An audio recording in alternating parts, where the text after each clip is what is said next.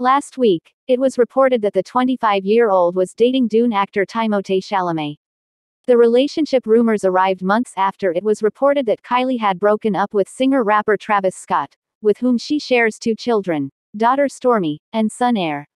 Neither of the two have yet addressed the romance rumors or stepped out together in public. Now, in a recent interview with Girls, the reality TV personality and entrepreneur opened up about the misconception surrounding her getting a lot of plastic surgery and said, "I think a big misconception about me is that I've had so much surgery on my face and that I was some insecure person, and I really wasn't." Kylie further talked about her wanting to get full lips and said that she didn't have any insecurities or self-esteem issues. "Yeah, I love full lips and wanted full lips, but growing up I was always the most confident person in the room. I was the girl performing for everyone.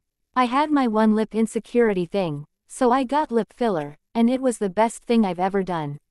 I don't regret it, but I always thought I was cute," she said.